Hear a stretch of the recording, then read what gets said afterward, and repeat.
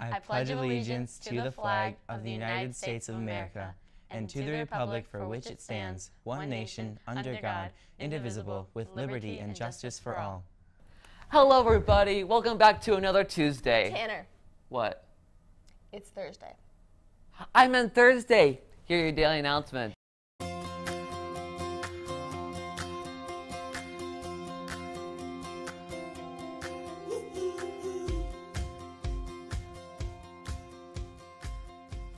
Good luck to our MHS students on the girls hockey team Lynx Metro as they compete at state. The puck drops at 4 at the Alliant Energy Center, but get there as soon as you can. Let's show our support for these players. This is a huge deal and they need you to cheer them on. Good luck to our girls basketball team as they compete in sectionals against Beloit in Beloit. It should be a great game. If they win, they will be back at MHS on Saturday, so stay tuned tomorrow. Thinking you'd like to earn some money this summer? Middleton Indoor Pool is looking for lifeguards and swim instructors to work this summer. Please contact Pool Director Katie Gilbert for more information. Seniors, don't forget to apply for local scholarships. Go online and fill it out by this Friday at 4:15. If there's one thing you get done this week, it should be this. College is not cheap. Did you have breakfast at school today? If you did, you were entered into a drawing to win a Middleton High School hat and mittens. And tomorrow, not only can you have some delicious pancakes, you could possibly win the grand prize drawing of a Bluetooth speaker.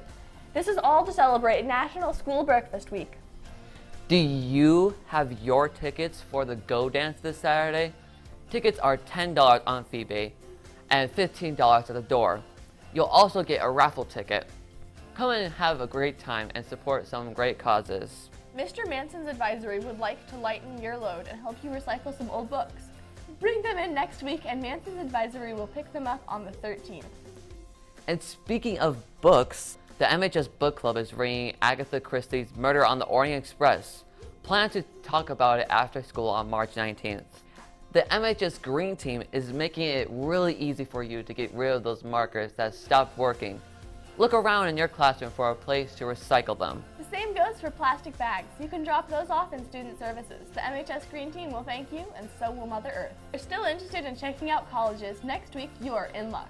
On Monday, a rep from UW-Milwaukee will be in student services. And on Wednesday at 2 p.m., you can hear from the University of Northern Iowa. That's it for today. Have a great day. Oh yeah.